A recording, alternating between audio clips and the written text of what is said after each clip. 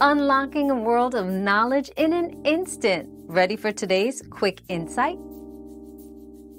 Yes. Pubic hair can be too long for sugaring, potentially making the process more painful and less effective. For an optimal sugaring experience, trim the hair to about 1/4 inch in length. This length allows the sugar paste to grip the hair properly without pulling on the skin too much. Ensuring the hair is the right length can lead to a more comfortable and efficient hair removal session.